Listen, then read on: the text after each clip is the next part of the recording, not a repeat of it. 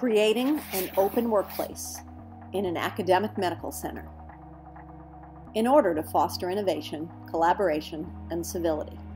My name is Dr. Hope Ricciati. I am the chair in the Department of Obstetrics and Gynecology at Beth Israel Deaconess Medical Center.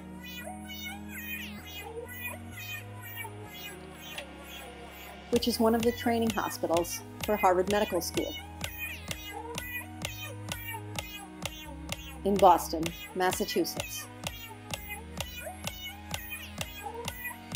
We needed more academic space for our expanding faculty.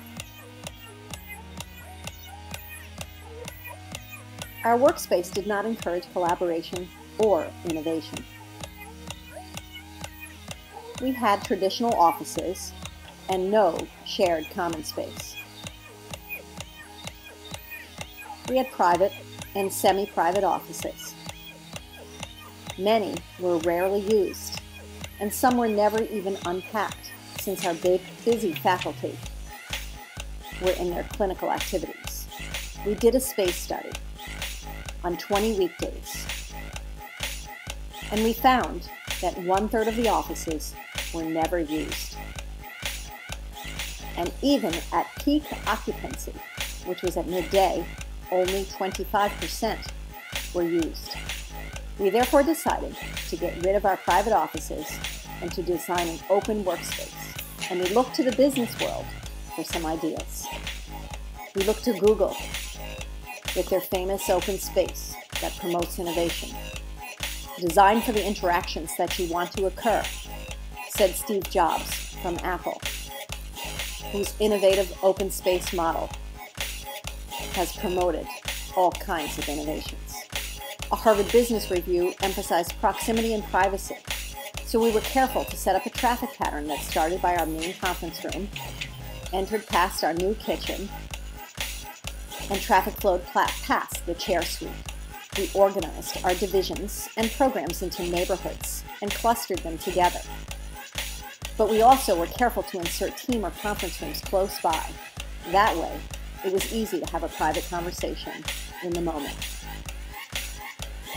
We had enough space to create a state-of-the-art conference room for our teaching conferences, and many team or huddle rooms, and a beautiful open kitchen.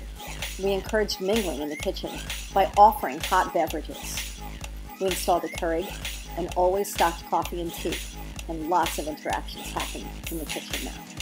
We wanted to be green, so we purchased china. We implemented a weekly cleaning schedule, and our teams included doctors because we wanted to flatten hierarchy.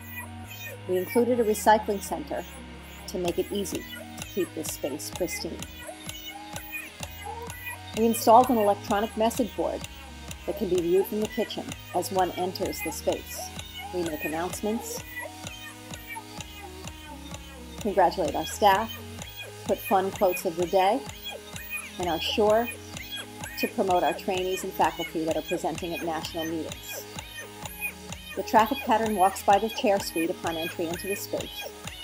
The walls are transparent, but we glazed over a few of the team rooms to ensure privacy for difficult or private meetings. But most are still left open. Huddle and conference rooms have electronic booking that can be done ahead of time, but can also be done in the moment for a quick private meeting. Here is one of our faculty teaching our medical students. Chance encounters are common. It promotes innovation and collaboration.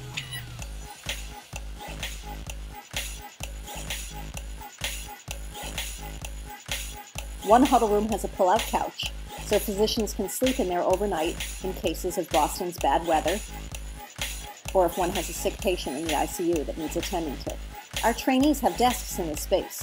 They used to be scattered all over the hospital, and now we bump into them all the time in the kitchen and at their desks, and it promotes all kinds of new ideas and interactions. We think it promotes civility. Our open workspace flattens hierarchy and promotes communication. We predict that the space may improve coordination of patient care by improving communication. It may even improve teamwork, and we think it definitely promotes innovation.